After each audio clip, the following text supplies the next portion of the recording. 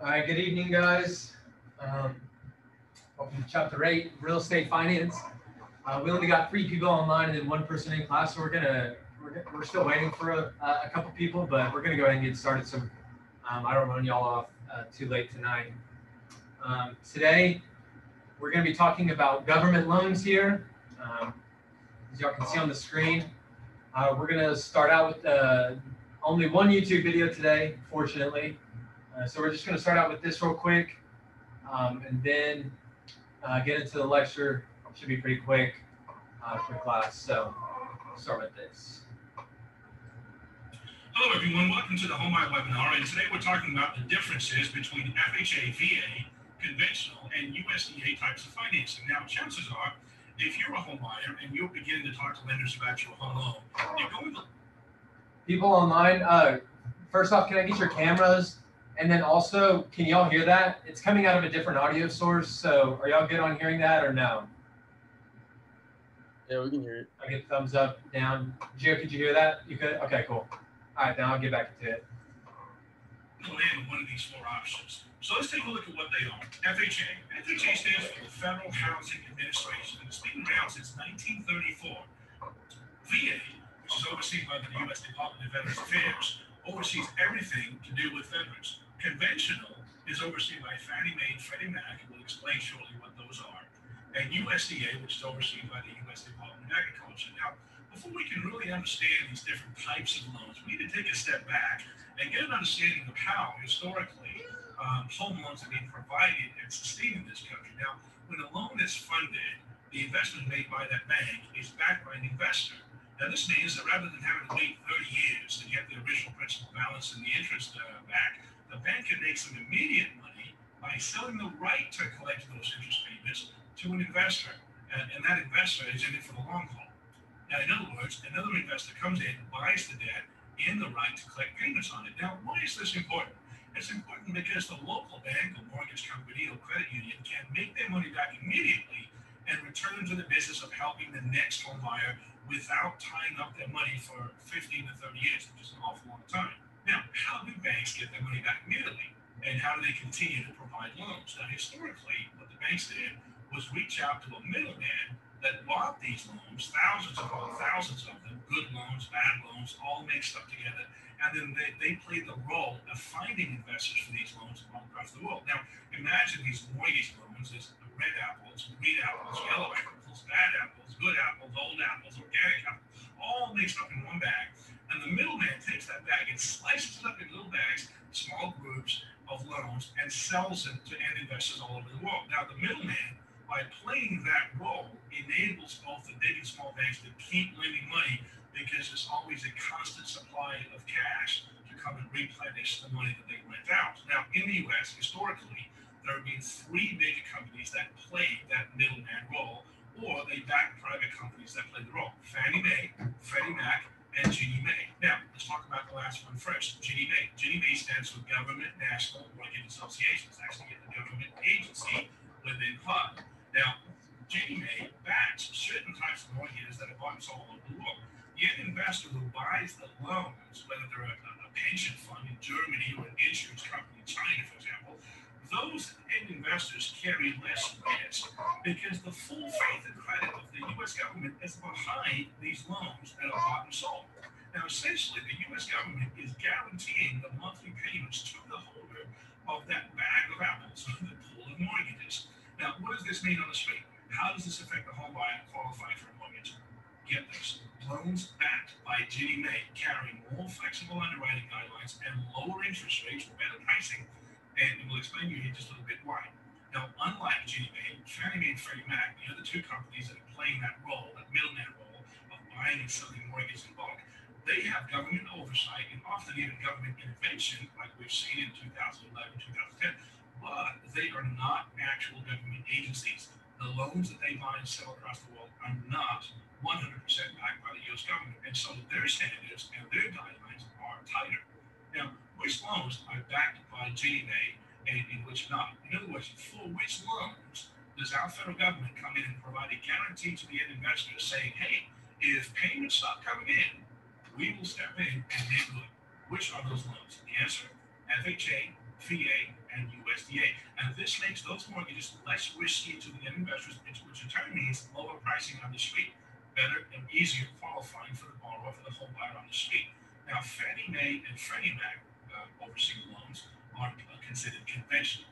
Now, in 2011 and 2010, and I don't want to go off on a tangent here, the government actually announced that Fannie and Freddie will gradually be, phased out, wound down, and this is going to leave our economy depending on other sources to play that role of providing mortgage money to the banks by packaging those pools of mortgages and selling them off to investors all over the world. Okay, let's take a look at FHA. As we've already said, because the lender has the full backing and guarantee of the U.S. government behind the loan, they can tolerate more risk and allow lower down payments than when considering FHA financing. Now, there's different types of FHA mortgages, but the most common is the FHA 203B, which has a 30-year and a 15-year fixed loan option. Now, let's look at the pros and the cons of FHA financing, folks. Pros: lower down payments as low as 3.5%, allowing for 96.5% financing. Flexible and forgiving underwriting standards, including 2 years from a bankruptcy discharge and 3 years from foreclosure. FHA allows for non-occupant co-borrowers, in other words, typically family members, to come in and co-sign for a borrower without even intending to live in the property. And what FHA allows is for the lender to blend the total income of all the borrowers and the total debt of all the borrowers, and in doing so, the strength of the non-occupant borrower can even out the weaknesses of the occupant borrower. Now, less credit depth is still accepted. It's not always necessary to have a high FICO score. In fact, FHA loans can be made to borrowers who have no traditional credit, such as credit cards, student loans, and auto loans, and so on and so forth. FHA loans can be made to borrowers that have non-traditional credit, such as utilities, rent history, car insurance, cell phone subscriptions, so on and so forth. Now, FHA allows the seller to give up closing cost concessions up to 6%, even at the highest loans of value of 96.5%, and we'll see in a little bit how that's unique. The entire down payment from the buyer can be gifted. This is in stark contrast to conventional loans, where typically at least the first 5% of the down payment has to come from the buyer's own funds. Now, with FHA, certain debts, if they're deferred, can be taken out, eliminated from the monthly payment obligations, such as, for example, student loans. FHA has a streamlined feature whereby after 6 timely payments, if the market rates have dropped, the FHA loan can be refinanced without an appraisal and with very lean credit qualifying to a lower interest rate. It's very attractive. It's a way for borrowers to get into the FHA program, and if the rates improve, if the market improves, they can take advantage of that and drop their monthly payment without having to go through a full refinance. Finally, when we're talking about pros of FHA financing, FHA loans don't require any cash reserves in the bank. Even $1 over what's needed for down payment and closing costs to close the transaction is perfectly acceptable. Cons: let's look at some of the negatives. FHA can involve the appraiser being a little bit pickier on the condition of the property. Now, there are restrictions on buying homes that are being quickly resold for profit. In fact, we have a whole other video, pulled by webinar tutorial on FHA flips, where the seller has not owned the property for 90 days. The seller is reselling the property for profit within 90 days of acquiring it, and you want to take a look at the details there. Mortgage insurance on FHA loans continues for a minimum of 5 years, even on a 30-year term. And there's an upfront mortgage insurance and an annual mortgage insurance. Now, in the 9 community property states, Arizona, California, Nevada, Idaho, Louisiana, New Mexico, Texas, Washington, and Wisconsin, the spouse's debts have to be considered, which can often lower the amount an individual can qualify for. So even if you're borrowing and your spouse is not going to borrow on the loan, she's not going to sign, or he's not going to sign on the note, his or her debts, monthly payments have to be counted against you, and that can lower your buying power possibly. Now, the loan limits set for the counties involving FHA financing are typically lower than what's set by Fannie Mae and Freddie Mac in those same counties for conventional loans. Now, for example, up until recently, the max loan amount for conventional was $417,000 in many areas of the country. FHA cannot be used to finance investment properties or second homes. Let's talk about conventional, folks. Conventional interest rates tend to be a little bit higher because even though, as we said before, a government-sponsored enterprise, i.e. Fannie or Freddie, backs and buys these loans, it's technically not the government that's guaranteeing them. Therefore, there's a little bit more risk to the investor. which is reflected in the interest rate pricing adjustments. For example, there are adjustments to the interest rate for things like loan to value. For example, an 85% loan to value would have a higher interest rate more than likely than an 80%. Size of loan, in other words, the loan amount, FICO score, higher FICO scores have better pricing than lower FICO scores. Occupancy status, a loan requested to purchase a home as a vacation or a second home is going to have a little bit worse pricing than owner-occupying property pricing. And of course, the property type has an effect on the pricing as well when we're talking conventional. Now let's look at the pros and cons of conventional financing. Pros, there are less rigorous property appraisal requirements. There's no upfront mortgage insurance. There are higher loan amounts typically. And here's a really good one. The spouse's debts do not have to be counted against the borrower when qualifying. So if your spouse, your significant other, has monthly debts that are not reflected on your credit report, that does not have to lower your buying power. And finally, there's no mortgage insurance if you're borrowing 80% or below. And that's in comparison to FHA, where with FHA, even at 80% loan value, you have mortgage insurance for the first 5 years. Okay, let's look at the cons and disadvantages of conventional financing. Typically, longer waiting times since derogatory events such as bankruptcy, foreclosure, short sale, deed in lieu, foreclosure, so on and so forth. Stricter credit requirements and tougher underwriting rules. Typically, borrowers in conventional financing have to have pretty good credit history and high credit scores. Private mortgage insurance, also known as PMI, is not automatic with conventional financing. Now, there are various PMI companies such as Genworth, MGIC, Radian, and so on and so forth.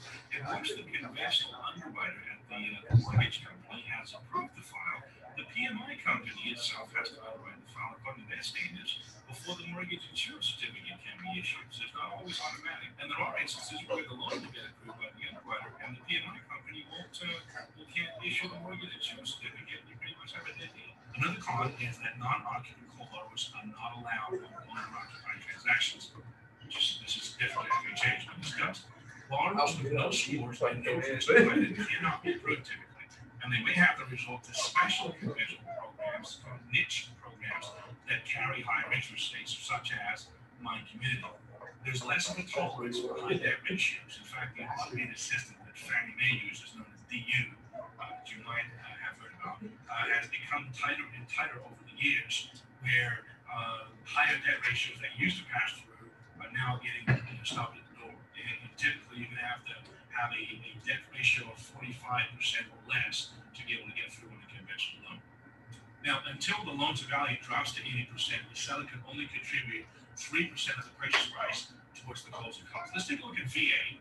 VA loans are for those who have or are presently serving in the armed forces of the U.S. If discharged, that discharge must be something other than dishonorable, as shown on the DD-214 separation payments for a veteran. The Department of VA actually gives the lender a guarantee up to 25% of the loan amount. So this usually means if the home were foreclosed and the lender ended up selling it at 75% of value, it would still make that okay because it would recover the other 25% directly from the VA. Now, in order to obtain a loan guaranteed by the Department of VA, the veteran must provide what's called a COE. If you take a look at your screen, also known as a certificate of eligibility, it looks something like this. Now, the COE is something your lender actually can get for you through the internet, through online, as long as you provide the pertinent data. The COE, the certificate of eligibility, actually shows the entitlement amount that is relevant to that veteran. And then there's a magic formula that takes that entitlement and turns it into a maximum loan amount in that county for that veteran, up to 100% financing. For example, recently in California, most counties had at least $417,000 max loan amount. And some counties had as high as $625,000. And up north in Northern California, some of the more affluent counties, if you would, the veteran could borrow up to $1 million with no money down. Pretty amazing. Now, the VA helps cover the administrative costs of the program by charging a one-time upfront VA funding fee. For the first-time veteran user, this was recently 2.15% of the loan amount, and for repeat users, as high as 3.3%. Now, let's talk about the pros and cons of VA financing. Pros: the cost, just like FHA, VA loans are ultimately backed by none other than the U.S. government, Ginnie Mae. The rates tend to be lower. and riskier credit profiles are accepted. Now, veterans with bankruptcies as recent as 2 years and even foreclosures as recent as 2 years old can be eligible for VA financing. They can borrow 100% of the purchase price. The seller can pay not only 4% towards the customary closing costs, but check this out, folks, but also another 4% towards concessions such as paying off the veteran's debts to enable him or her to qualify. Pretty amazing. In other words, the seller can assist in paying off the veteran's credit card debt, for example, to help that veteran qualify. So if you add 4 and 4 together, that's a total of 8% of the purchase price in seller concessions that can be given up. Very attractive for veterans to get into the home with VA financing. No cash reserves are needed. The VA can be funded for widows of deceased veterans who never remarried. Veterans without credit scores or traditional credit can be eligible as well, just like with FHA as we discussed earlier. There is no mortgage insurance, even at 100% financing. This makes it very attractive. No MI, there's no upfront MI, and there's no annual MI for VA financing. And finally, veterans with service-related disabilities, 10% disability, can have their VA funding fee waived if they can document that. And that means they're not borrowing exactly 100% of the purchase price and nothing more. Cons. What are some of the negatives with regard to VA financing? Only veterans or their spouses can be on the loan. No one else. You can't have a girlfriend, boyfriend, a family member, and you certainly can't have a non-occupant co-borrower, whereas you can with FHA. Now, in the community property states, the spouse's debts, just like with FHA loans we mentioned earlier, has to be counted and can lower the buying power. The property is rigorously inspected by the VA appraiser. In fact, some sellers tend to react unfavorably because of the stigma associated with VA loans for that reason. And it takes a good skilled loan officer to get on the horn, get on the phone with the seller and with the seller's agent and reassure them regarding VA financing, because quite honestly, it's really not that bad. And a lot of the VA loans that we've been involved with have closed smoothly and quicker than even FHA or conventional financing. Finally, obviously, you have to be a veteran, inactive duty or reserve in that regard to be able to get a VA loan. It's not for everyone. Finally, USDA loans. Let's talk about USDA loans. USDA loans are guaranteed by the U.S. Department of Agriculture, and they give the lender assurance that they will guarantee up to 90% of the amount of the loan in the event of default. Now, in response to this guarantee by the USDA, lenders will lend 100% of the purchase price, and sometimes even more than 100% of the purchase price if the appraisal supports a higher value than the contract price between buyer and seller. Pretty amazing. And this makes the USDA loan unique amongst the big four loans. Let's take a look at some of the pros of USDA financing. 100% financing, no money down. Flexible underwriting guidelines such as FHA. There is no loan amount limit. I don't think you heard that. There is no limit on the loan amount. That's an awesome thing and stands that apart from FHA and conventional financing. There's no limit on the loan amount. The borrower is only limited by how much they can afford. There is no cash reserves needed. The seller can pay an unlimited amount in closing costs unless the amount being paid is abnormal for the area or for the market the home's in. But again, it's not uncommon for USDA financing to involve, 7 or 8% seller concessions. Lower credit scores, typically 620 or sometimes even lower than that, are accepted by lenders for USDA financing, and even buyers with no score and no traditional credit can be approved.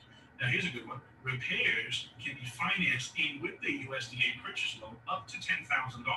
Now, this enables a buyer to purchase a home that needs a little bit of renovation without having to come up with their own cash. Incredible thing. So $10,000 is funded on top of the loan, and those funds are held in escrow or an escrow account for the work to be completed, typically within 30 days of closing. Now, income from a second job can be used when you're doing USDA financing, used for qualifying purposes, even if there's a 1-year history of it, which is pretty special compared to FHA or conventional. So if you've got a second job and you've got documented income from it, on a USDA loan, you can use that income with only a 1-year history. And the last thing here we're going to talk about under the category of pros is the mortgage insurance that's now imposed on USDA loans as of October 2011 is to be declining with each passing year as the loan principal balance goes down. Now, that's unique compared to FHA mortgage insurance. The USDA mortgage insurance, which is 0.3% per year, the dollar amounts will decline because it's always based on the principal balance of the loan in that year.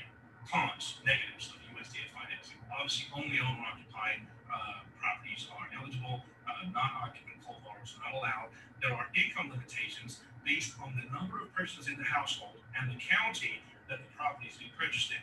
And be sure to look at some of our other more detailed USDA home buy webinars available on the blog and the YouTube channel to get the nitty-gritty details on that. But there are income limitations. There are also geographic restrictions, so only properties in eligible areas can be financed. Again, check our YouTube channel and our blog to understand how to read the USDA eligibility map and how to find out which areas are eligible and which are not. I should say this, all 50 states have eligible areas for the USDA loan. Now, after the initial underwrite by the lender, the USDA field office has to do a second brief mini underwrite of the file before the conditional commitment can be issued. And that's what allows the file to go through the closing. And sometimes, not always, this can result in slight delays and longer processing times, and you should be aware of that. Now, unlike conventional loans, in community property states, the spouse's debts need to be counted against the borrower, just like FHA and VA loans. Bankruptcies need to be 3 years old, whereas FHA and VA allow a 2 years cooling off period from bankruptcy. Thanks for watching, folks. I hope you found this video. All right. So there's our YouTube video for the day. Hope y'all enjoyed it. Learning about those government loans. So yeah, today we're going to be going into the government loans that were discussed in that video. Just into a little bit, maybe not more detail, but just kind of go over them, just a little more review. So starting off, FHA insured loans.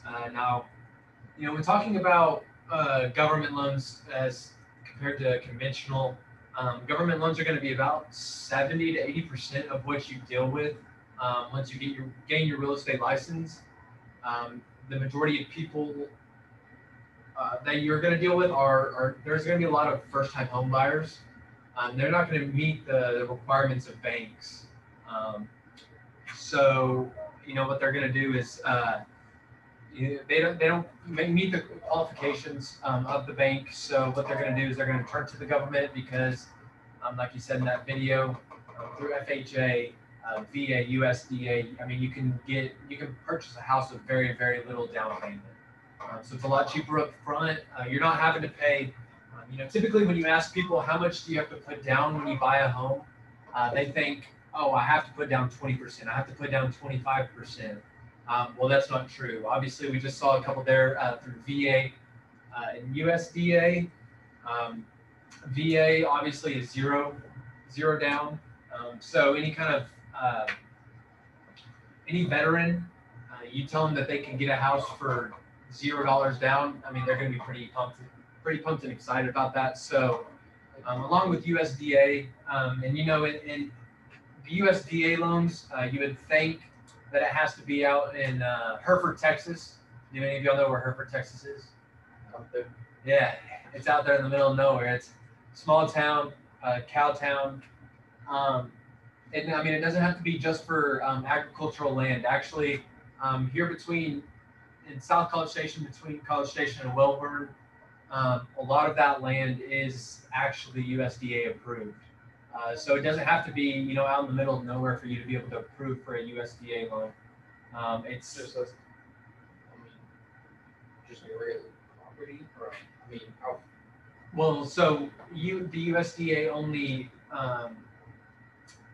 they have certain parts of land, like there's specific places out in that region that are USDA approved. The USDA approves their land beforehand. So it's not like you can go just buy a house and get a USDA loan. It has to be in a USDA pre-approved site, and then you're able to get it through there. But like it said in the video, you can get if you are able to obtain a USDA loan, you can get it for as low as $0 to $500 down. So people telling somebody that they can get a house for $500 down, that's going to be pretty appetizing to them. It's going to perk their ears up quite a bit. So. In talking about FHA insured loans, the insurance part, it's a program of mortgage insurance, and it is directed by HUD. It insures loans made by local lenders. And this was switched over post 08. To say Wyatt has a bank and he has $10 billion in that bank. And the economy back in '08, it was downturn. You didn't know who was going to be able to afford a house, who you could lend to, and who was going to pay you back. So, I mean, were you back in that time where you didn't know kind of where the economy was going, or where we were headed? Were you very willing to give out risky loans to people who maybe wouldn't pay them back? No, of course not.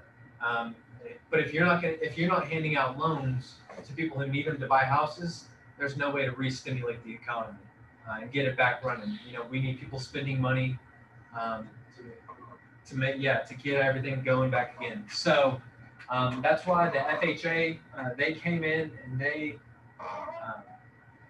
they became the insurer of loans. So if people defaulted, their loans were obviously repaid by the FHA to those lenders, trying to keep the economy going. Talking about the requirements for an FHA insured loan, the application is very stringent on their requirements. They will after you fill out your application, they'll comb through it with a fine-tooth comb. They'll go through it with a fine-tooth comb and make sure everything is correct. Make sure your employment, your income, your credit score, everything that we've talked about. They'll make sure it is up to par and up to their standards. So to let them insure that loan. They're not just going to insure crappy loans handed out to people who don't deserve them or are getting too much. So they're very stringent on their application process. The appraisal is very, very important. Obviously, if you're going to insure a loan, you're going to want to make sure the loan amount that's given is correct with the property. So once the sale of that property is made, you're going to get your money back, and you're not gonna lose a ton. That's why we have appraisers now, and so we're not giving out $400,000 loans on $150,000 houses, because is what used to happen, and that's kind of what sent our economy into the downtick that it did, and what caused the '08 financial crisis. So the appraisal is key among FHA insured and basically all loans that are given nowadays. The appraisal is very important. Home inspection here with FHA insured, home inspection is recommended, but it is not required. I don't know why they put it in this slide under requirements and then said it was recommended. It is not required under FHA, but it is highly recommended that you get a home inspection. Even just as a regular buyer of a house, you're going to want to get your home inspected regardless. You're going to want to make sure there's no problems with the foundation, there's no problems with the roof, there's no WDIs is what we call them, WDI inspection, wood destroying insects, termites, that is. So inspections are very, very important and key. Why talking about inspections, after you get an inspection done, should you ever give your inspection report to the lender? Hell No. Yeah, exactly. You're right. A lot of times as an agent, you're going to be, working with a loan on the buyer side. You're going to get all your inspections done, and the lender's going to, shoot you a call, shoot you a text, whatever, and they're going to say, hey, how's it going? Just make sure everything's good. You think it's just a friendly conversation, and then they say, can I get a copy? How did the inspections go? You say they went well, whatever, and they're going to ask, can I get a copy of that inspection report? Your answer should always be no. Of course, I'm sorry, I can't. I'll have to ask my clients. Is what I typically say. Sorry, I'll ask my clients, and if so, then I'll shoot that over to you, and just kind of put it off on the clients so they think you're going to ask them, but you'll never send it over to send an inspection report to the lender. Can anybody online maybe give me a reason as to why you wouldn't want to send a lender your inspection report? Does anyone know? Can anyone give a guess? No? It's a difficult question. Why? Do you have a guess? because if you send it to them, they would probably, like, with the money they lend you, they would expect expecting the problems to be like solved. I assume. Exactly. Yeah. Yeah. So they're gonna get that inspection report. I mean, you're absolutely nailing them tonight. Yeah, they'll get that. They'll ask for that inspection report, and if you send it over to them, they're gonna see that there was some stuff wrong, and the garage door was a little bit ajar. They're gonna see that there were multiple holes in the wall. They're gonna see that the carpet was ripped up in one place. They're gonna see that the tile was cracked, and maybe that some of the baseboards were missing. Well, before they lend you that money now, they're going to want all those repairs done. They're going to want to make sure that the loan amount, that the house is worth the loan amount. And with those repairs needing to be done, it probably isn't. I mean, it's going to be relatively the same, but banks or lenders are just the worst, and they want everything fixed. They want to make sure that the property is in tip-top shape and is the best possible condition. So, yeah, just a little bit of advice. Once you get your license, if the lender ever asks you, hey, can I get that inspection report? No, sir, I'm sorry, not today. And they'll keep bugging you for it. And you just keep telling them no. You are not required by any means to give the inspection report to the lender. And if it's not required and it's not beneficial, there's no reason to do it. So, I mean, it can only be harmful to you and your clients. Once they start requesting a bunch of repairs to be made, then you either have to dig out of your own pocket and pay for them, or you're going to make the seller dig out of their pocket and pay for them. And that's a good way to make a transaction fall through when everything was going smoothly, and then somebody has to pull out, pay $5,000 to $10,000 out of their pocket for repairs made to the house that aren't they don't cause any destruction or harm to the property. They don't actually drop in value, but the lender just wants it done. So never, in talking about inspections, never, ever get an inspection report to your lender. And then talking about mortgage insurance, which here is MIP.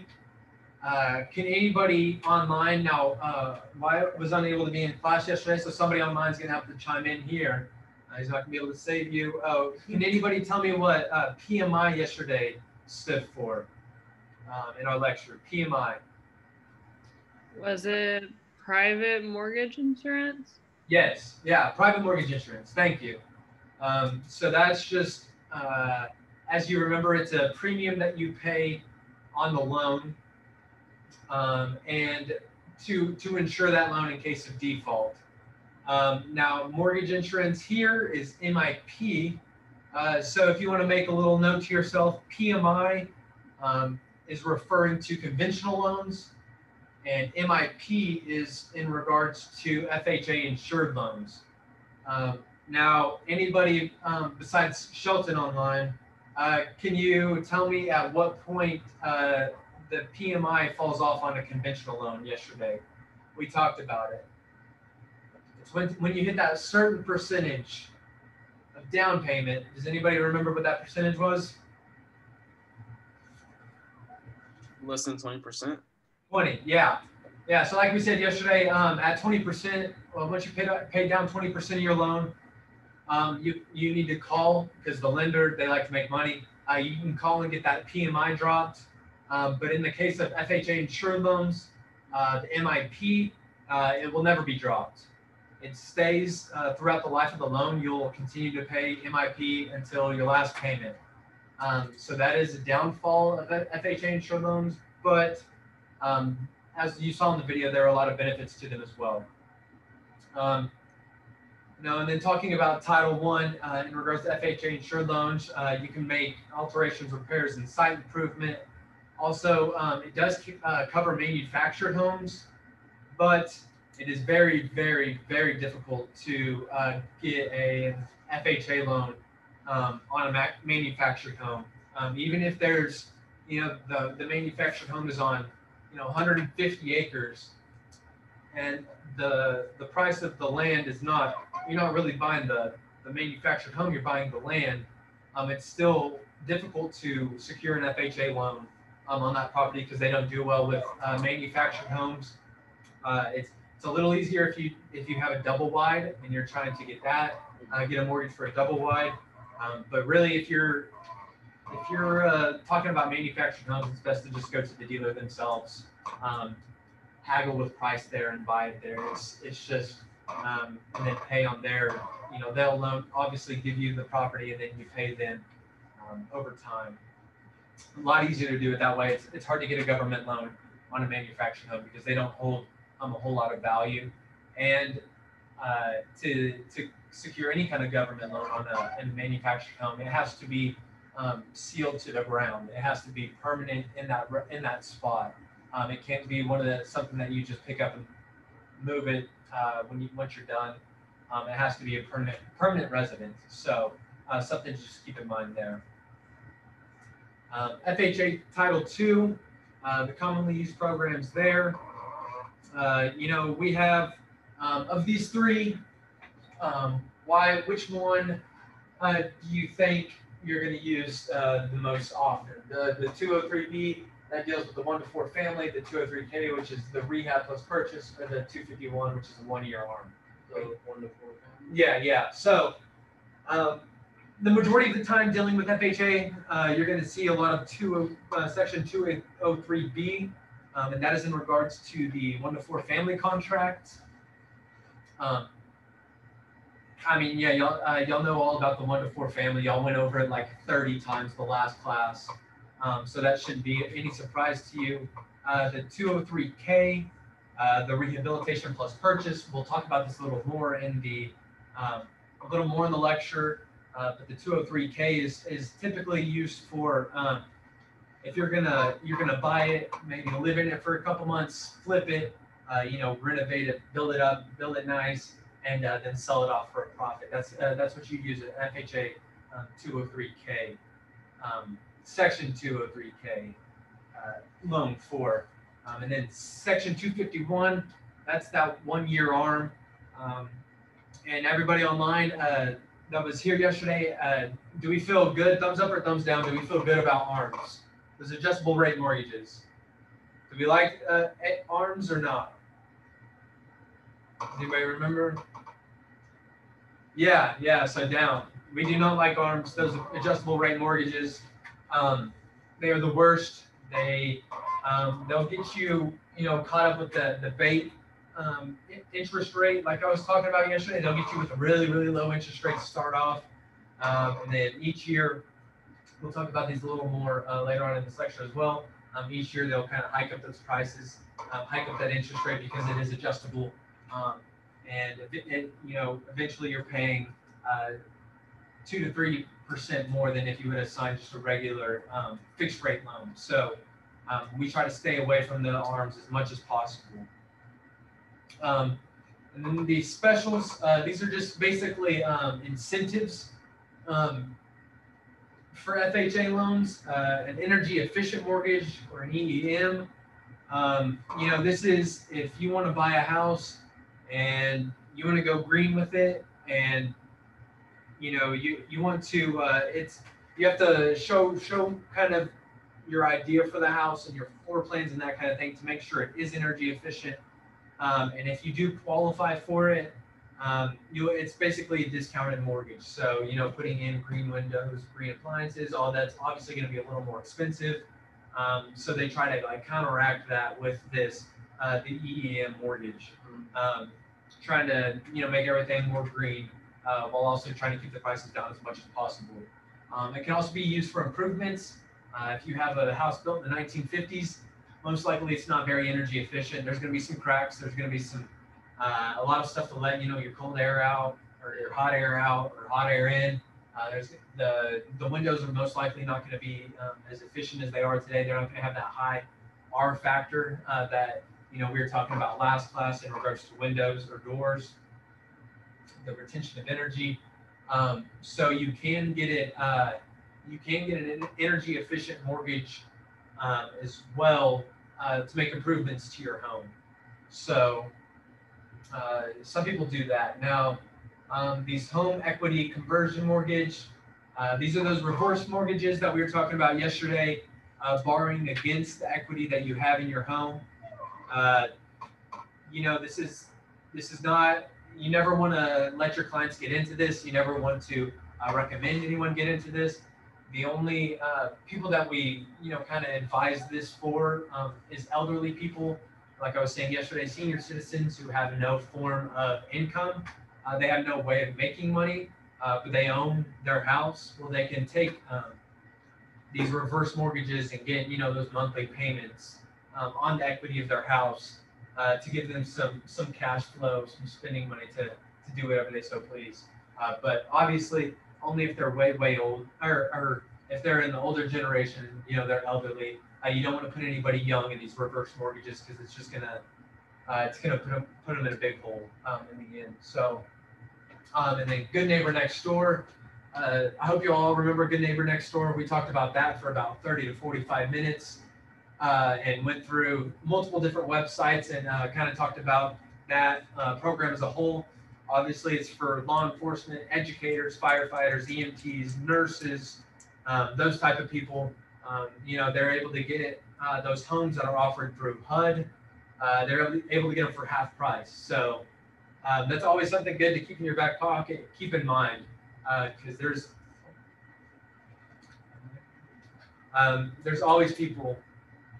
You're going to run into a lot of people in these professions, and if you're able to offer that to them, they will love you for it.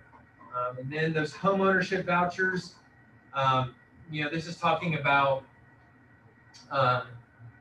you know, if a single mother with 2 kids who's barely scraping by, having a tough time paying the mortgage on her home, paying the note, she can apply for some of these home ownership vouchers.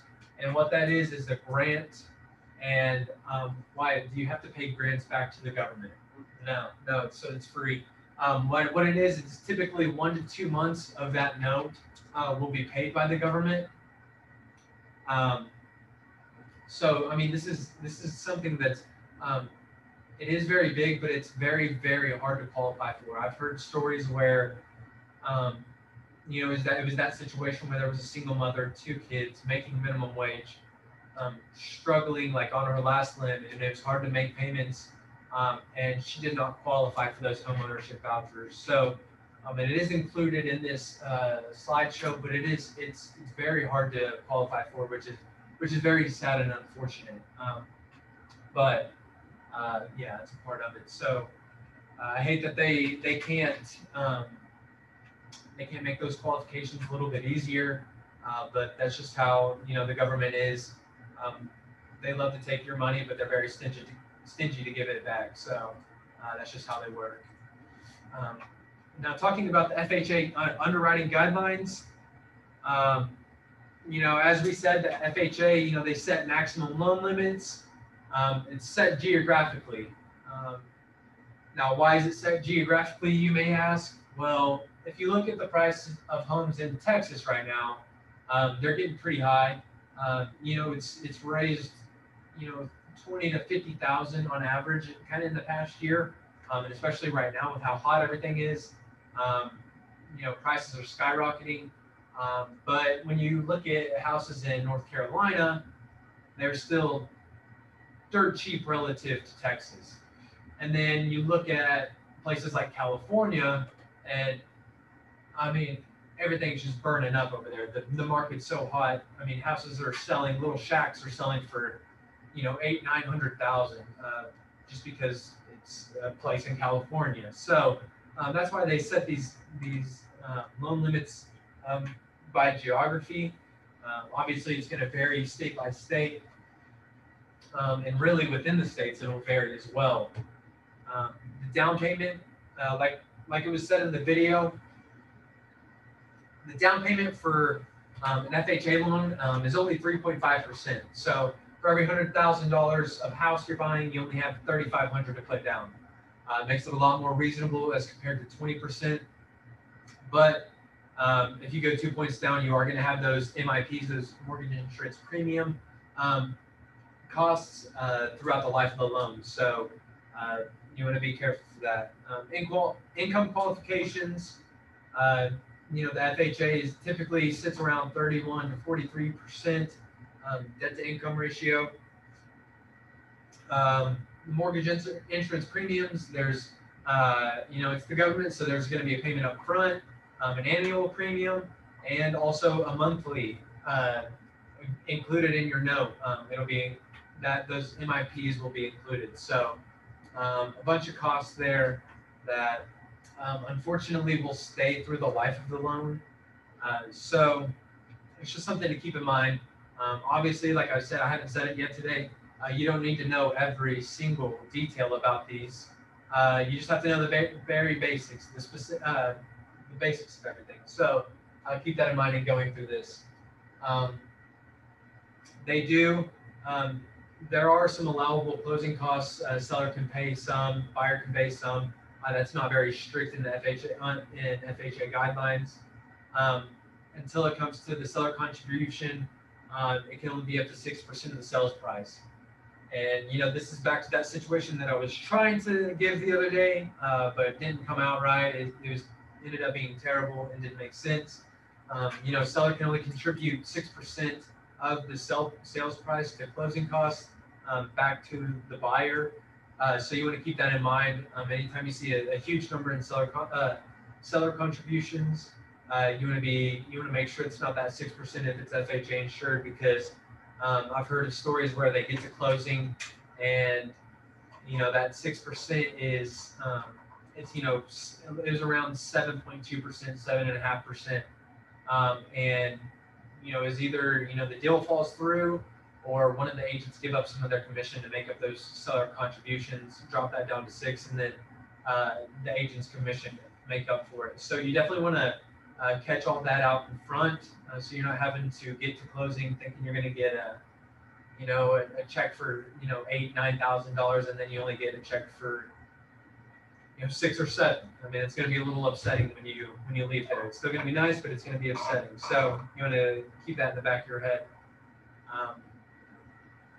A second mortgage. Second mortgages are allowed.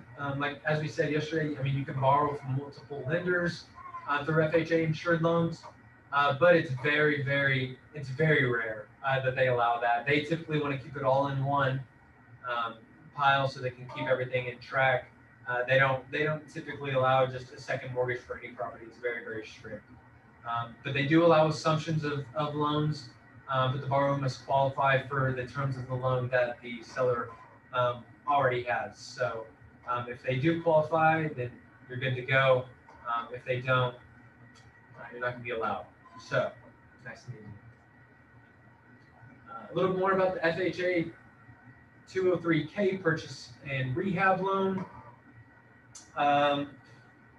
You know, the rehab costs must be at least $5,000. Like I said, you know, you can get a 203K to just fix up a property that you already live in, or you can obviously get it to buy the purchase and the rehab. That's why it's purchase and rehab. You can get a full 203K loan to buy the property and to also fix her up for flipping and you know, turn a profit on that.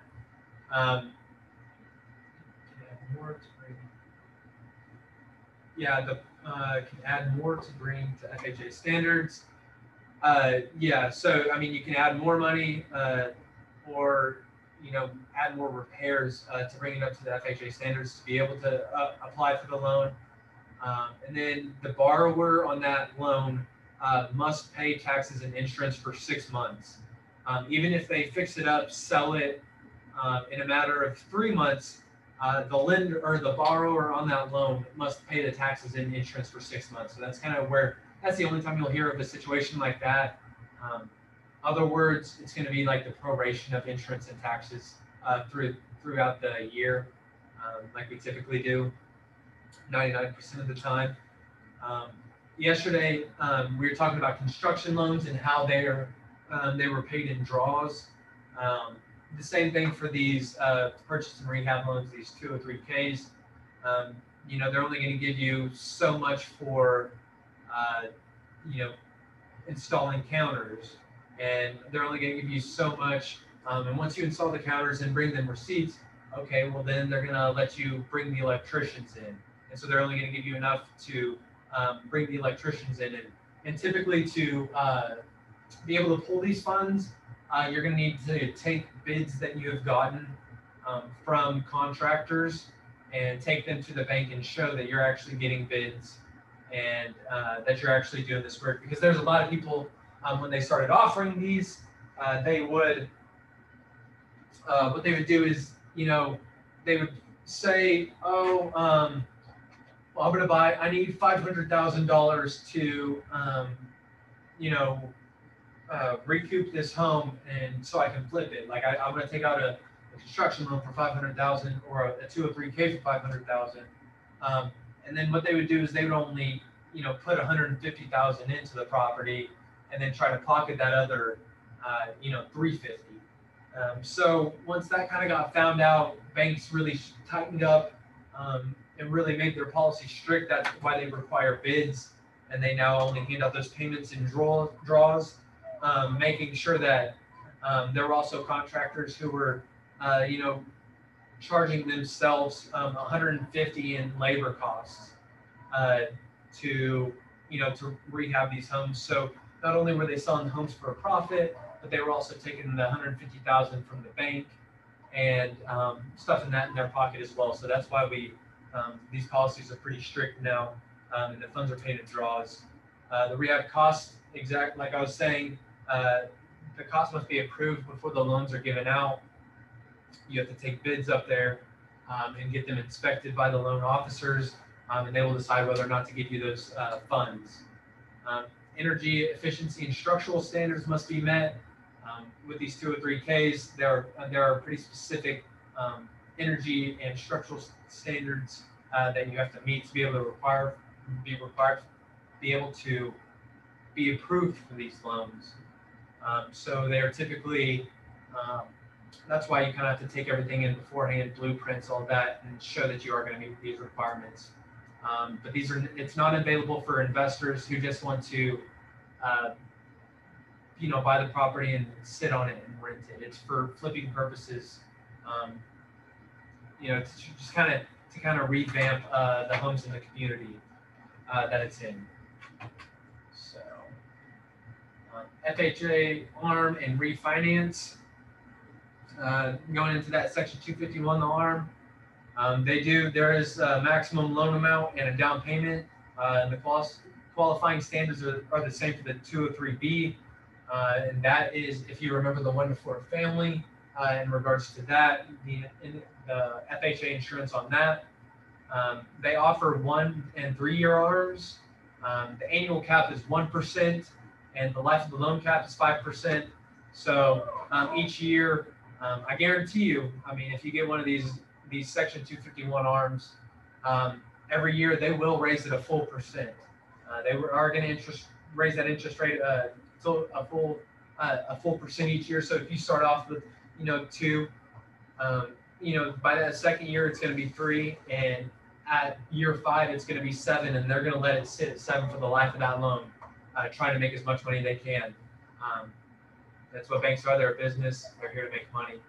So they're going to leave it at 7% and really put you kind of in a hole financially. They also streamline refinance. This is FHA insured. They keep current in their payments. Most result in a lower payment after some time, and no cash is taken out of that. FHA contributions to real estate finance.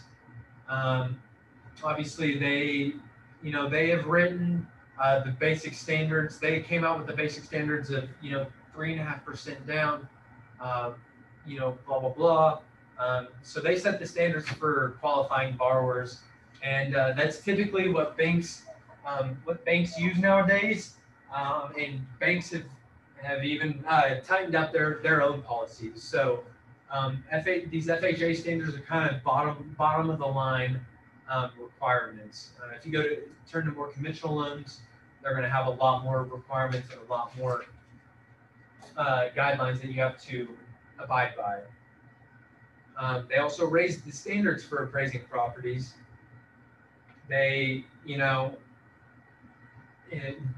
I've talked about appraisers for, already like 5 minutes today, so I don't need to go back into it a whole lot, but the after '08 appraisals and making sure that they were legitimate and that the appraisers are doing their job correctly, that was heavily regulated by the FHA.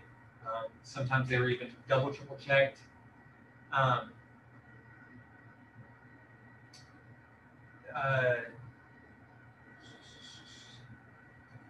yes. So,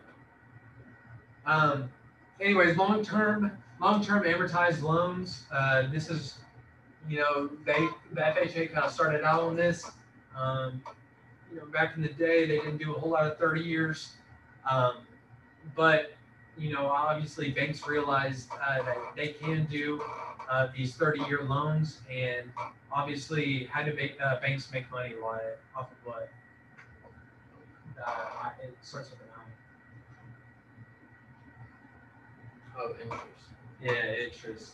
Yeah, so banks make money off interest. The longer you're paying on that loan, the longer you're paying on that interest, the more money they're making in the end. So that's why they kind of adopted these long-term amortized loans. And then they also provided the foundation for the national market and mortgage-backed securities, and the sale of these MSBs into the secondary market, not the second market. I hope you all know or remember what the secondary market is. Where you can get your loans from. Exactly. Yeah. So, and talking about VA guaranteed, this is the last little bit here. They do have a guarantee of 25% of current conforming limit. Eligibility and entitlement is a very, very big thing in VA loans. Like you said in the video, if it depends on length of service as well. If you just go in there and give the minimal stint, you're probably not going to be able to qualify very soon for a VA loan. You're going to have to wait a while. And then also, if you're, even if you're in the service for, 35 years and you're dishonorably discharged, you won't be able to get that certificate of eligibility. So yeah, anytime you're dealing with a VA loan, and I'm dealing with a VA loan right now, and it's very, very, very difficult to get the sellers to come around on a VA loan. Like you said in the video, there's a lot of requirements, a lot of kind of hoops that you have to jump through, and extra stuff that you have to do to be accepted on a VA loan. And talking about that certificate of eligibility, there's been cases where veterans have, gone out for the loan, and their loan officer wrote it up, said they were good, found a real estate agent, was able to find a house, got to closing, and the loan officer finds out that, it says here that you were dishonorably discharged and you don't have a certificate of eligibility. Well, when that is the case, the whole deal falls through. So anytime talking about a VA loan, you want to make sure that you have that certificate of eligibility. And partial entitlement has a little bit to do with it, depending on how long they were in the service, like it says up top.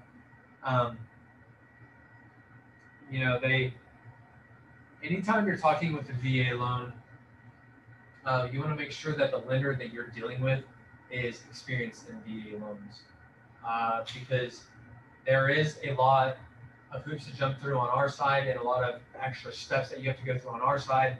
But when you're talking about the lending process of it all, it's a lot more intricate on their end for VA loans, because it is zero down, and there is so many benefits to veterans in the purchase of a house. So if you have a loan officer that you're talking to, and they say, oh, this is my first VA loan, we're just trying it out, that should be a very big red flag to you. Even if now going back, lenders do have to be VA certified. They do have to have a specific certificate, and they have to go through extra training to be able to process these loans. But once they do, if they're not very experienced in them and they're not getting a lot of help on their side, it's going to be very, very difficult for them to process that loan, because there is so much to it, and the smallest thing regarding a VA loan can make the whole deal just completely shatter. So you want to make sure your loan officer is good. My own loan officer that I'm dealing with right now, fortunately, he's great, and my clients actually came to me with him. He came along with them, so I didn't have to go find him. I didn't have to, go search one out and find a good VA lender. He's based out of the DFW area. He knows his stuff very well. Anytime I call him and have any questions, he knows the answers off the top of his head. So I'm very confident in our transaction that we're going through right now, and keeping our fingers crossed that it doesn't fall through, because the very slightest thing on a VA loan can make it fall through. And then the certificate of reasonable value, this is going to be required, and the certificate of reasonable value in regards to VA loans, it's talking about appraisals. The CRV, as we call them, is technically just an appraisal, but these appraisals and the appraisers have to go through more stringent training process than your typical appraiser. And not only do they have to go through once, and they will search for, look for, anything in the foundation, in the roof, that kind of thing. They're also certified to do WDI inspections, which I talked about earlier, those wood destroying insects. They'll do a termite inspection as well, all in one swoop.